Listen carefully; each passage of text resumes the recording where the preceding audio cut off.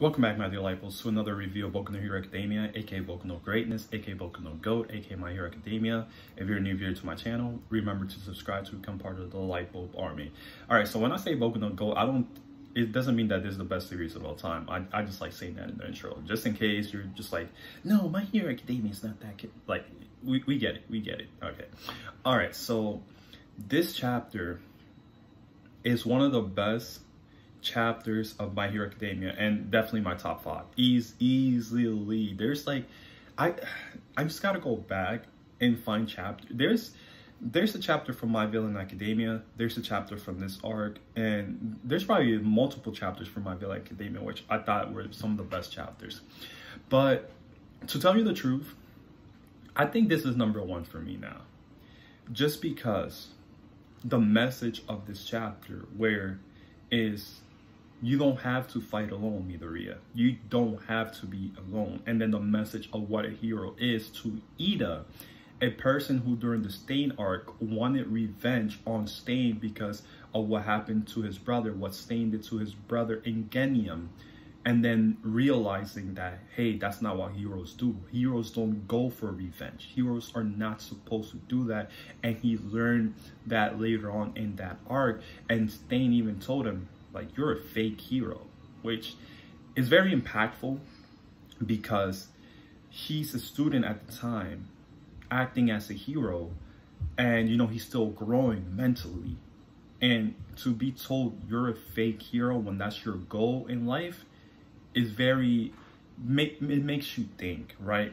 And Ida is a great character in this series. I'm not gonna lie, I have said before when they do the character pros, like, why is he always in the top 5? Which I'm still with that, right? He's a good character, but he's not that good of a character. He hasn't had like that much of an impact in the story, but it's completely fine, right? Now, Midoriya in this says, this fight is between one for all and all for one. You all can't keep up. This is the main reason he doesn't want their help, because he doesn't want them to get hurt at all. That's why he left UA. That's why he left them letters. He doesn't want that at all. He wants to do everything on his own. He even left All Might behind because he doesn't want All Might to get hurt or injured. This is the same Midoriya. I didn't watch this video, but somebody did say Midoriya is still the same character, which is true. At heart, Midoriya is still the same character. Even in this chapter, even if Midoriya says, no, I'm not that person anymore, it's a lie. He just doesn't want his friends to get involved, like I said before, which is very interesting. And not only that, Midoriya has a heavy burden upon him. It's his turn. What's his turn to do? Become the #1 hero. Be the light of the world. All Might is gone. Yes, Endeavor has a flame, a rising flame there. But Midoriya is the hero that will have the full flame on the world, where people see on TV and say, okay, that's our hope. Right now, a lot of the civilians, they don't trust heroes anymore, but because of the destruction that happened in the arc prior, right? They're not trusting heroes. A lot of them, some of them are still like, yeah, heroes, but a lot of them of the civilians, like, some of them are even against the heroes. And Midoriya is just having all this to deal with alone, which he doesn't have to, but he's still, in the back of his mind, he's like, I got to be the best, right?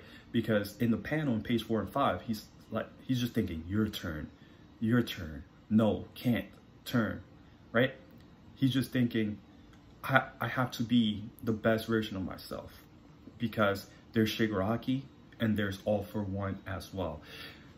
And you know, a lot of people downplay My Hero Academia, and to those people, you just have to read the manga. Like, chapters like these shows Horikoshi's range as a mangaka. It's not just about battles. It's about the story and the message they entail and the character growth.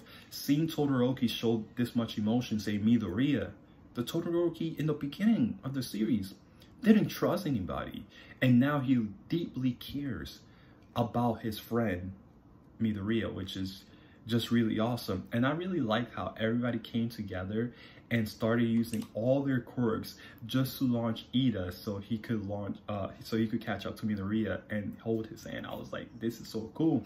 And even Mineta, a character that, I'm not gonna lie, a lot of Western fans don't like for, you know, obvious reasons. He says, I never thought it was your power that made you awesome. I fell for you when you were scared and sweating buckets and quaking in your boots. Back when we found a path forward together, the way you were back then. This is a great line because Mineta's like, I don't care that you're powerful, that you have a cool quirk or anything like that. I looked up to you because even through all that fear, you still pushed forward, which is really cool. It's just really cool. Now, I did think that Ochako was going to be the one that stopped Midoriya, but that wasn't the case. It was like a group effort, like I was saying. It was really cool, like how they made like basically this ice bridge thing with tracks so Ida could go through them and get boosted up and stuff, which goes to show you how fast, well, Midoriya is strong, but how fast Midoriya is, that they needed to do all this for Ida to actually catch up to him, which she's a speed hero basically. Now, the Ida line where he says, that's precisely why I'm always ready. If there's anything that could bolster Izuku Midoriya now, it would be to challenge you. Those who share his resolve, those who can match his pace. Okay, that's a previous user saying that, but Ida says, because giving help that's not asked for is what makes a true hero, which is true, right? Because, you know, Eri didn't ask for Midoriya's help. A lot of civilians don't ask for Midoriya's help, and he still helps them. And now, Ida helps Midoriya, even though he's not asking for help.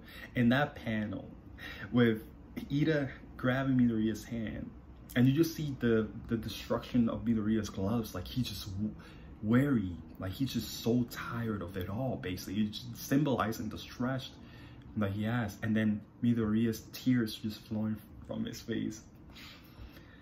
It's just so amazing, right? And then we get this dialogue, but no, you can't, just let go. I will not. And Genium the hero will dash across the land to take a lost child by the hand. This chapter made me like Ida a lot more. A lot of people are going to feel the same way.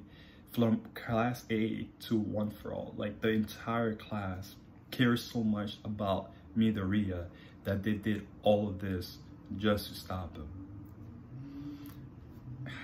Just not to stop him, but to save him, to help him.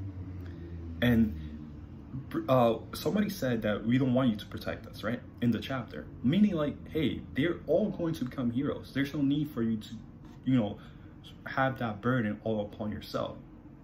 And it was a great chapter. For me, this was a perfect chapter. And that's it for now, and peace.